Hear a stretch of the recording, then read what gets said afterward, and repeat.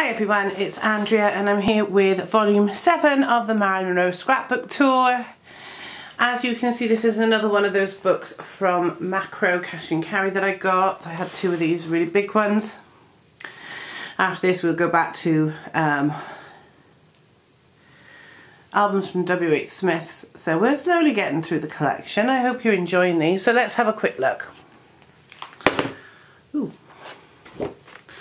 So here we have our usual first cover photo of Marilyn. This is one of those Earl Moran photographs. So the next two pages are, well, the next few pages really are pictures of Jerry Halliwell singing Happy Birthday to Prince Charles for his 50th birthday back in 1995. Of course she was compared to Marilyn because Marilyn sang it for President Kennedy. On the next page we have some little tiny articles about films up here, and then at the top is a review from the Daily Mail of a play called Jackie, and of course because it's Jackie Kennedy there was something about Marilyn. On the next page it says Joe DiMaggio's Sad and Lonely Battle of Life. Sorry, this is 1998, not 1995, sorry. And it's just an article about Joe, and it says basically estranged from his son, missing his fans and still in love with Marilyn. So this was getting towards the end of Joe DiMaggio's life at this point.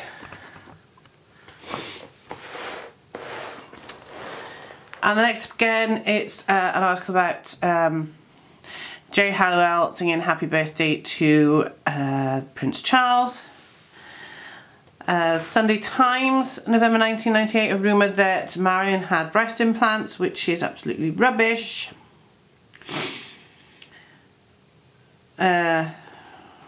Absolutely rubbish. Again, this is coming from somebody like Donald H. Wolfe, who's just always spouted nonsense. Again, we have another Ennio Marchetto review, dressed up for this time as Marilyn Stephanie Rich. We have the girl that played Leanne Battersby dressed up as various stars. She's dressed up as Marilyn in the Milton Green ballerina sit-in, and then on the next page she does again Marilyn, and there's Audrey Hepburn. Oops. And then on the next page we've got Farrah Fawcett and Sigourney Weaver and various other people. So. Then we have some small articles. The first one at the top is The Everlasting Allure of Marilyn Monroe. That's this one. And this is because she was named Playboy's sexiest star of the 20th century. Of course, we were still in the 20th century at that point. And again, all these articles on this page are about that. These are the sexiest of the century. Jean Harlow was at number 10. And then again on this page, there was one that we'll have a look at in a minute. So we've mostly blondes and mostly dead. And then it's just where all the Brits. But of course Playboy is predominantly read by Americans, so they would have generally done about, you know, it would have been a poll of American people mostly. The next article is again about Joe DiMaggio and is from the Daily Fail. And is titled The Man Who Adored Marilyn Was Set to Murder Kennedy to Prove It. This is about Joe DiMaggio, but again I do believe that this is just speculation. I don't think that Joe ever would have murdered anybody. So as you can see, this is quite a big scrapbook, so it doesn't really, it's very hard to get it all in. So I'm just going to put the, that's better, we can see it a bit better now. I can always take it down if we need to look at something a bit closer. We've got an almost back page, but it's not. There's a little article here, £25,000 for Letter of Longing by Marilyn. And this was a letter that was sent when she was 16 years old to Grace McKee Goddard, who was her guardian at the time. And then the next one is An obsession with Marilyn. Boss jailed after turning to fraud to buy memorabilia. This again is about a managing director of a company who embezzled funds from his company to buy not just Marilyn memorabilia, but also stuff of the Beatles and so on.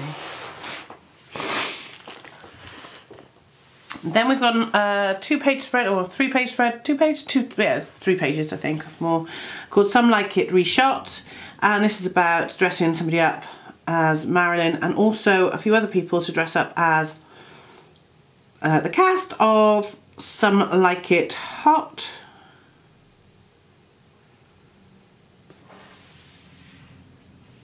And there's the original picture there, and then there's the picture that they created. So,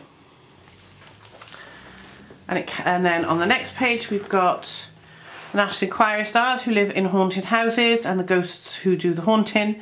So this is about various people who live in haunted houses, obviously, and the stars that haunt them. So for instance, I think it's Marilyn stalking the, I would say probably the Roosevelt Hotel.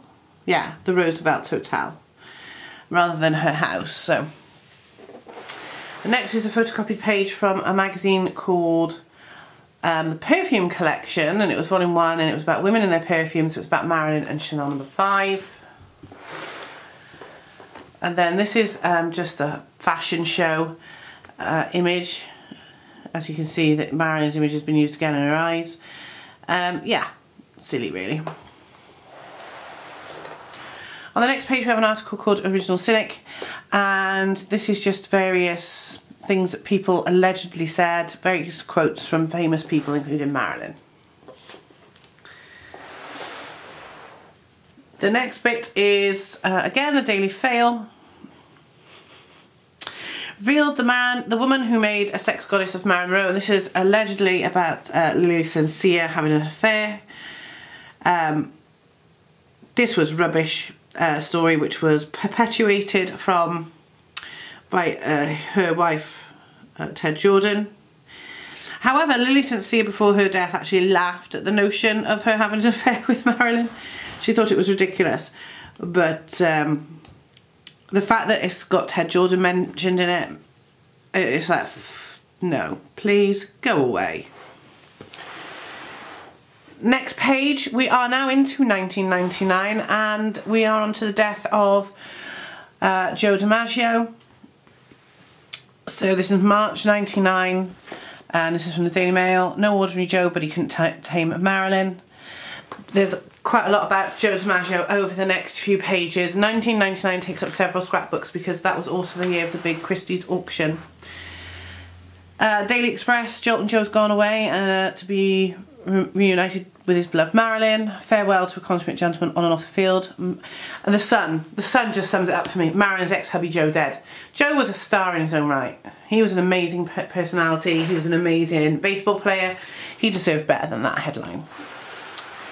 And then we've got Jolton Joe has left and gone away. A lot of these are obituary style pictures, but most pages, but most of them have Joe's marriage photo to Marilyn.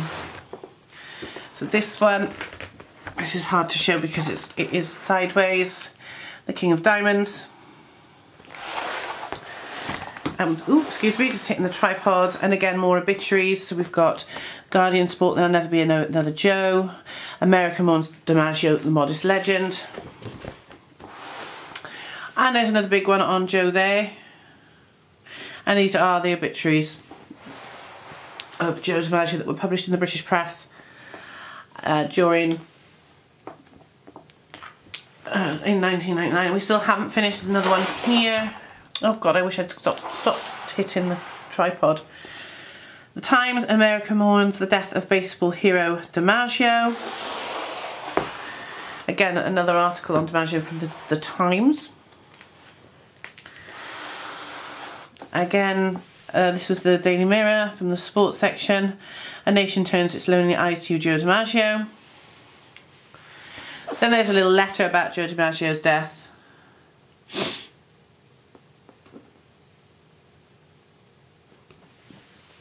and something else which I'm not very, you know, it goes on about Robert Slater, who, again, liar, liar, pants on fire. There you go, there's quite a lot of those in the Marilyn world. National Enquirer to the very end, Jolt and Joe went to bat for sick kids. And then we move away from that, and then there's an article called Jet Set Goes Surfing Down to the Shops. And apparently they alleged that Marilyn's house was on sale in 1999. It wasn't actually, it was a few years later it did go on the market, and has been on the market again since that time as well. You might see a bit about that later. Are you fond of blonde? So this is about various blondes over the years, including Marilyn. Nice big picture of her there in the middle. Blonde trivia and questions. This one just says blondes have more stereotypes. So there's Jean Harlow and Melinda Messenger, Pam Anson and Marilyn. And then there's Marilyn and the modern myth that all blondes are bimbo. Which of course they're not, and she wasn't, so I need to fill in these gaps with some pictures, I know. What's the alternative is usually a medical column and about, I think, breathing on this one, and yeah, breathing techniques. So why a picture of Marilyn, even though it's a drawing, I don't know. Monroe fable laid to rest, the Daily Mail. Somebody asked the question, was Joe DiMaggio buried in Hollywood next to Marilyn? No, basically.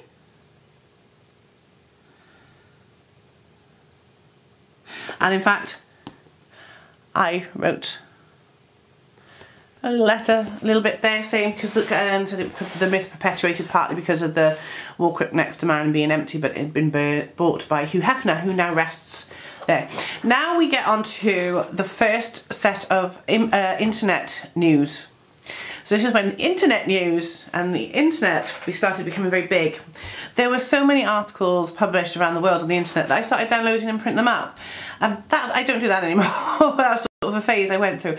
However, I did do it, especially at this point, because this first one is from the Electronic Telegraph from June 1999, and it's the first article I have about the Christie's sale. So as you can see, it's quite a long article, and you will see a lot of those over the next few scrapbooks, and then it'll stop dead and there won't be any more. So and the reason I stopped doing them is there's not a lot to look at on them. It's quite boring, just type. Then the next page, we've got 20th century icons. Diana, Monroe and Guevara, heroes of the last 100 years. And then on the next page we've got the secrets of sex. Scientists discover the secret of sex appeal. Okay. If you say so. The next one is about insignificance, and I'm hitting the tripod again because it's one of those sideways ones which I've done. And it's just about, it's from the Times Art section, about insignificance being performed at Chichester Minerva Theatre. And does it say? Sharon Small played the Marilyn-based character. On the next page we have a New York Post article that I downloaded from the internet. As you can see, this is why I did it, so I could get some international information. And this was, the tragedy won't keep Marilyn's JFK dress off the block.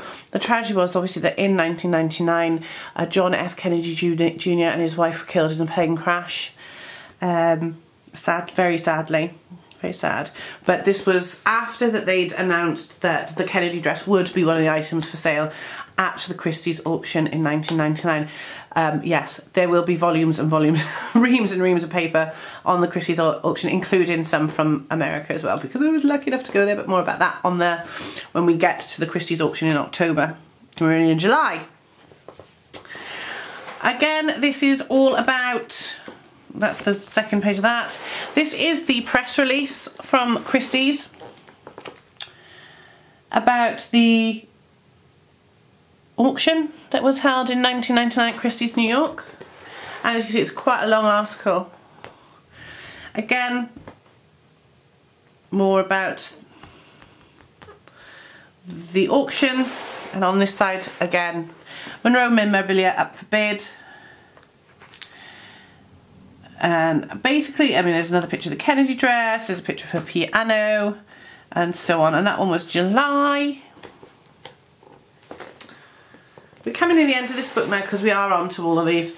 Carrying on with that, that's another one of her dresses, which we'll probably see better pictures of. We will see better pictures of later on.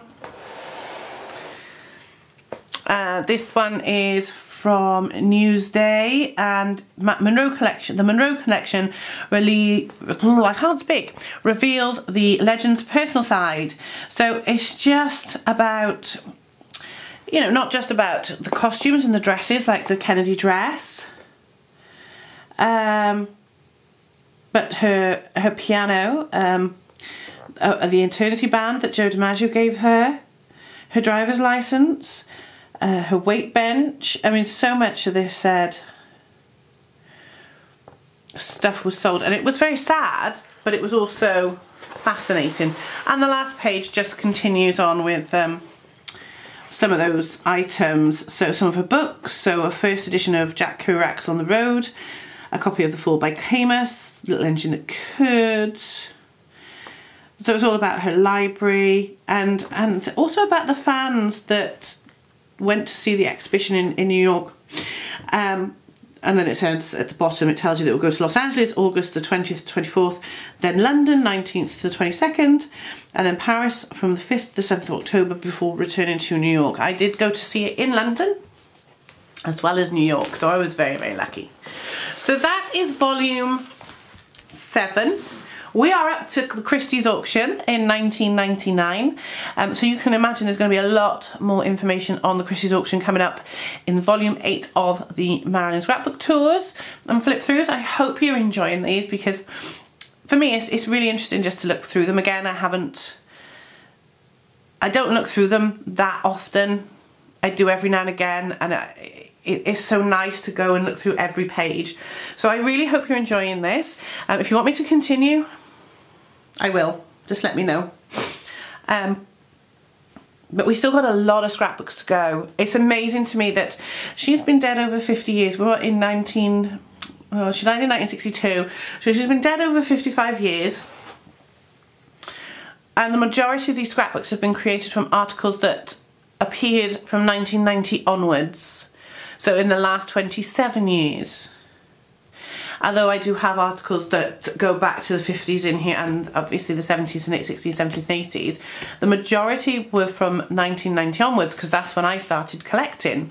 So yes, to me it's amazing and I love it, and I'm going to keep collecting. And maybe when I will do a video showing you how I put my scrapbooks together. I'm thinking of doing that when I'm on my maternity leave, because I've got another scrapbook that I haven't finished yet, and also give you some hints and tips on what I look for when I'm buying some clippings from various places. So I hope you've enjoyed this video. I will be back with volume 8 fairly soon. Have a lovely day, and see all you Marilynettes and Marilyn fans later. See ya, bye bye now.